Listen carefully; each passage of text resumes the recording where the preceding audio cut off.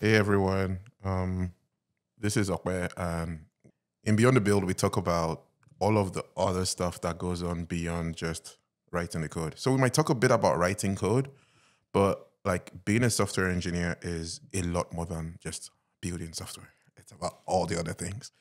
So yeah, we try to go over all those things in this podcast. Yeah. Today we're talking about using AI in your work and just using AI to write code, or AI writing code that you're supposed to write, or or however way you use AI, and just our experiences with it and our thoughts on how certain things go. So yeah, to start, I want to pose a question to you. Do you use AI in your work? Hell yes, I do. What? I definitely do use AI at work. How do you use AI at your work? Oh, a number of stuff. Sometimes, like, I want to write some nuanced thing I want to do. So, for example, how do I do a distinct in Spark when there are column collisions or some weird stuff? I am not going to keep that stuff in my head. I will just have AI tell me the code because, like, it's faster than, like, doing a search and finding Stack Overflow articles. Yeah. So in some way, you kind of use AI to replace Stack Overflow on how to do certain things. Yeah. Okay. For me, I definitely use it. But I use it to explain code because I see the code, but sometimes, so I work in a very heavy C#. Well, I used to work in a very heavy C# thing, and they used deep object-oriented design. When I say deep, I mean interfaces everywhere. So, you know, there's like dependency injection from this place. Some stuff are very .NET dependent. And I'm like, yo, I have like, this thing looks very, very complicated, right? And I just copy a whole class. And then I ask, okay, how does, like, what's the relationship between these things? And then it just tells me. And then sometimes it has nuances to say, based on how this code is written, the thing that you're looking for is not inside here, right? It's coming in through this injected dependency or stuff like that. And it's kind of like stuff where I would sometimes maybe I would have otherwise asked a senior engineer, but I'm like, all right, I just paste it here and then it tells me and then I can then go, or just go to them with more direct question to say, okay, I know this thing is not here. Where is it? So that's how I use it. I also use it to kind of explain certain concepts, like I think it was anonymous functions or like directives in C#. And I was like, it looks familiar, but I don't know what is happening. And then I'll paste it and be like, all right, what is this thing? And I'll be like, oh, it looks like it's a, and I'm like, and then, you know, that's basically how I use it. Yeah. So I think on that note, I also use AI for other things as well. So I sometimes use it to help me think about design patterns. And also because I'm a data engineer, so I write Java, Python, and Scala. So I might think about how do I know how to do something maybe in Python. I'm like, what is the Scala equivalent of this exact thing? So I can write it in Python and then say, hey, what's the Scala equivalent of this? Or like, for example, I'm thinking about, I want to write software and I'm trying to figure out what design pattern to use. So I can sometimes have AI say, hey, like, I was going to use orchestrator pattern, but what might be alternatives and like, why might that be good versus bad? And like, have it critique some alternatives so I know, like, so I can have like a decent conversation about what pattern to use. Yeah, that I think that makes sense. I've also used it to kind of generate unit tests in certain scenarios where I've been like, hey, that's for my own personal work, right? I'm like, hey, this is the class, right? And to that sense, I actually want us to dive into a specific thing that happened. So I was working on this Flutter project, right? It's for an app that I built called the Optil app. And the app basically just helps you keep track of upcoming events that you have coming up. That's all the app does. And every year or every couple of years, I try to update the app, right? As much as I can. And I was trying to update it this year. And I was like, all right, one thing, you know, the code is growing. I wanted to add iOS widgets to the app. The code is growing. Let me add unit tests. When I started this app, it was in 2020. I was fresh out of college. I didn't know what unit test was. With years of experience now, I'm like, all right, let me add some sort of testing.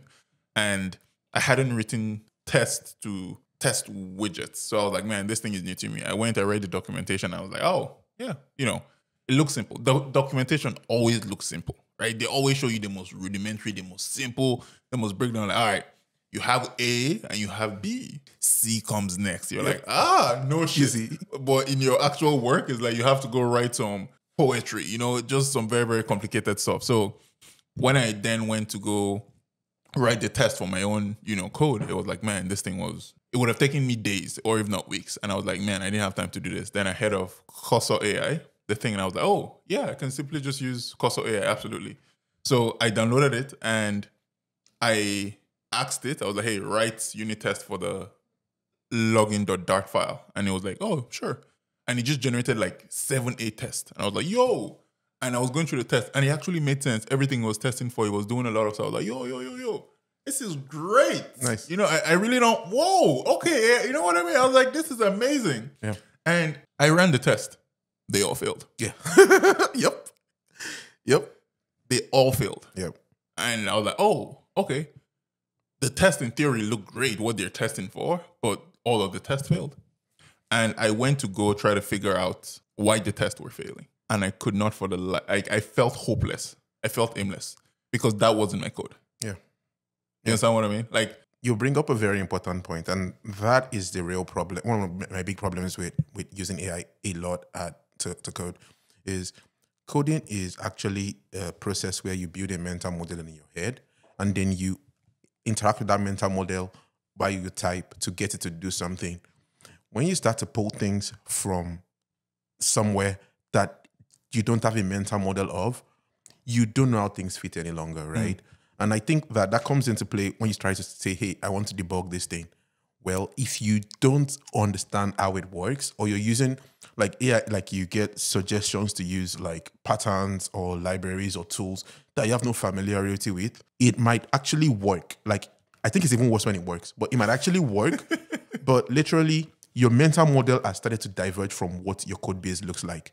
So you cannot reason about your code. And I think that is the most important thing that a software engineer is able to do, like reason about your code in a way that is faithful to what your code and your compiler and your build environment and the deployed environment are going to do. And if you cannot match, if there's a mismatch between those two things, you start to get into problems where, oh, your manager says, oh, like just change this one small tiny thing, but you don't know where or how exactly, or in this, like, you know what meant to do. But as you said, I think you bring up a very, very important point, because that's exactly what was happening with me in that scenario, where I didn't feel confident enough to make that change, because it wasn't my code, right? It was in my project, but it wasn't my code.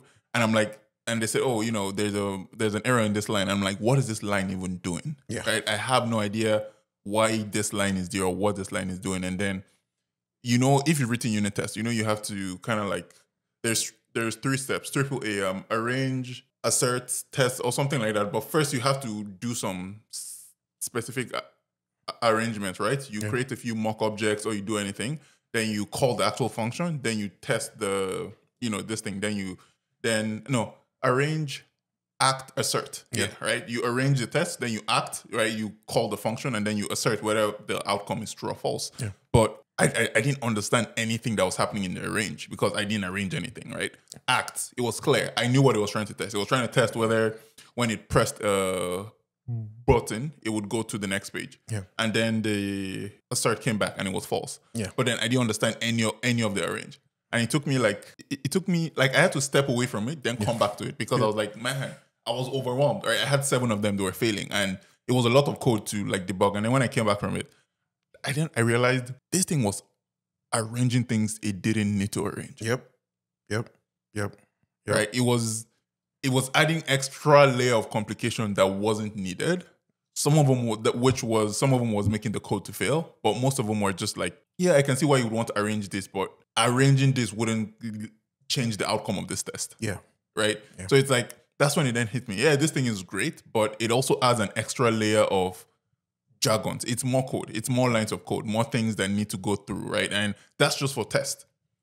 If it does actual implementation, it'll be a whole different thing, because it'll then add code in a way where you're like, if you don't understand it, you're cooked. Yeah. Literally. Yeah. And another part of what the problem with using AI is that in reality, what you should always remember is that no matter what model you're using, there is a concept of a context window. There is only so much that the model can get fed. And also depends on how you use the model, right? Because if you're using ChatGPT and you're copying and pasting lines of code, it doesn't get the full context of the project you're working on, right? It gets the context of just what you've given it.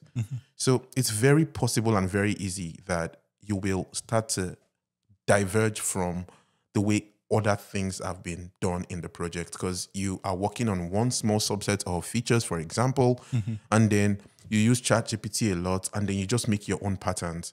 And every other part of the repo and every other part of the project uses a different pattern. But because, for example, the model or the AI doesn't get all the other context, I think some of this might be solved by using something like Cursor, for example, that gets rid of your repo.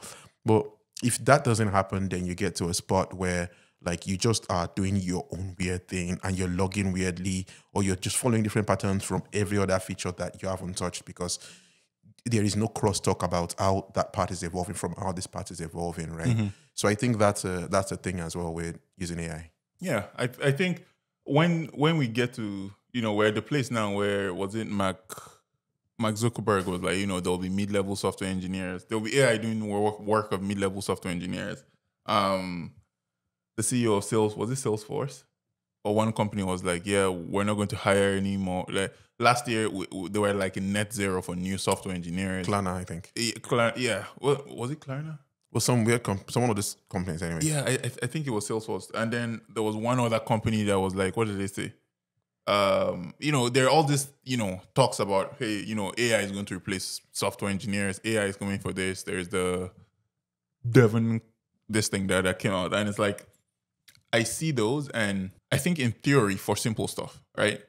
For very, very rudimentary stuff, I see maybe you want to spin up a simple web server that just maybe gets data and then sends it to an S3 bucket. Yeah. Simple. Yeah. The second it starts to get more complicated, the second it starts to have nuances where it's like, okay, in theory, they should work. But anybody with common sense would realize that, okay, this needs to be done a completely different way because in the future, we have to account for this because we know the AI doesn't know the future, right? The AI doesn't have experience. Yeah. All the AI does is just, it knows patterns of code that it has seen before. Yeah. Yeah. And I think with AI doing all your code, I think you get to a point where your PM has an idea for a project, doesn't have understanding of feasibility, and then just requests that AI build this. And then you get a 200,000 line project automatically built. But building the software is not all that a software engineer does. It actually is like maintaining the software, dealing with updates, all that stuff. So like there's that mismatch between like, oh, you can generate a lot of code, but then you actually have to maintain that code and you're legally on the hook for things the code does. But how does that get solved? So like the idea of like AI is going to take away the jobs. I think AI will reduce the number of people required to do certain lots of tasks, and like it will massively improve productivity.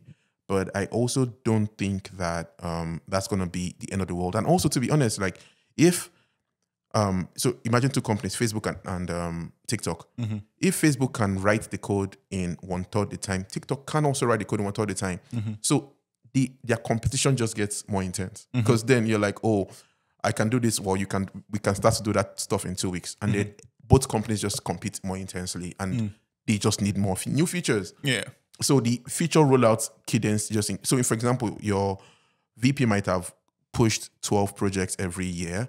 Now it can make 24 or 36. So things that would have been below the cut line 3 years ago will now make the cut line. But there's going to be more stuff, and like the more things you ship, the more bugs you ship, the more problems you ship. I think that's something that people don't even talk about enough. It's majority of the time you're not writing new code. Yes. You're reading code that other people have written and trying to modify it or trying to change it in some way, right? Yep. And maybe I'm wrong, but I can't imagine AI doing it as well and understanding the nuances in certain aspects, right? Because let me listen. Every time I've faced a challenging problem at work that has to do with, okay, man, this thing is so hard. The one time that I've been like, all right, let me just carry everything and give AI, it sucked at it. Yes. And this isn't, small models, right? Like, I think it was 4 at the time. It sucked. Yeah. Right? Like or I'm like, all right, let me try to give it as much context as possible. Help me with this thing. It didn't help. Yeah. Like, it was giving me things that wasn't, I'm like, this won't work, right? Yeah. But to it has to give me something. So it just spits out whatever, right? So ultimately, I think, with more code and with more stuff happening, we need to use AI to kind of like be more productive. But ultimately, right, I really loved what you said there, where it's like, coding is not just about writing the code, right? There's a mental model that you're building as you're interacting, and the more you use AI and you're not understanding it, the more you are divergent from it. Yeah, and like honestly, if you're a decently junior engineer, at some point AI is going to suggest code that your principals don't understand. Exactly. And it will destroy your MR. Yeah. Just heads up. Like if you are doing super complicated stuff in code that is beyond your principal's ability to easily understand, you're going to get feedback to say, hey, like make this more simple. Yeah. And also like, this is not junior engineer code. You're using like patterns, like obviously you might be like ridiculously smart, but like if you're writing code that is super nuanced and like very hard to debug, as somebody that mentors engineers at work, when I see stuff that was clearly written by AI and the person is asking me to spend my time like decomposing and understanding that, and it clearly is like not what I expect from the person's mental model of the work, I am more wary when I review that MR, because I'm like, hey, if this person, I don't think the person completely understands what code they are writing. So then I am very wary, and then I go, if it happens a few times, I'm like, hey, like, did you use ChatGPT to write this code? Like, did you write this code yourself? And not because like I don't think the person is smart, but I think like there is a lot more, not their code that is showing up there. And I've seen their code a decent amount of times that I kind of know like what energy I'm going to bring to a MR review. So yeah, I think ultimately you need to understand what you're copying. Yeah.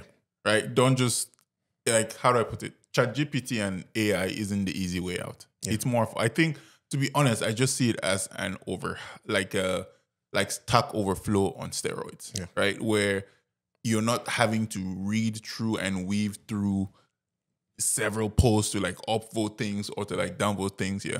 Also, because we're about to wrap up, do you have like tips on how to use AI well at work? The one way that I would say is, the way that I found works for me is, and this is not just me specifically or related to work, give as much context as possible. Fair. Context, right? Context. Like, we're so used to prompts being one line, right? Bro, a prompt can be 3 pages, right? The more you do that, then the better it gets at giving you exactly what you want. Yeah. Right. What about you? I have different opinions. I think when you tell AI to generate code for you, ask it to explain itself. Very, very, very verbose.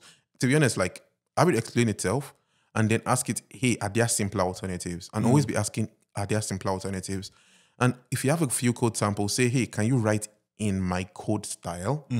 But like, try to get it to simplify and make sure that it explains every single line before you copy paste it. Like, make sure you understand every single line of what it is doing.